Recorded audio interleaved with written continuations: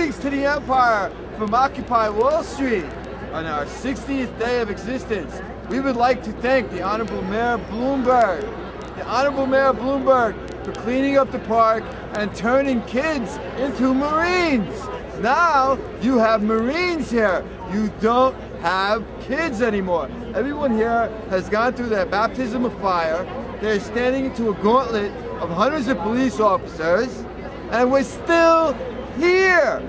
As you can see from my sign,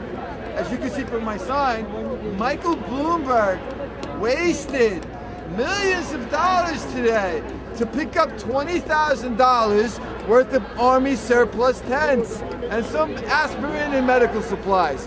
Attaboy, Mike. Attaboy. If that's how you run your corporation, I want to know how you tripled your income during the time you've been mayor, because you practice some very amazing money management skills.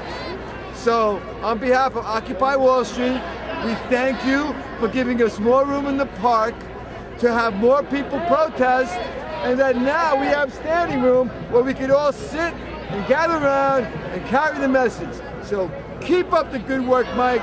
You got a year to go, and I'm pretty sure that the next mayor of this city will not be a billionaire. You will be the last billionaire mayor of New York City.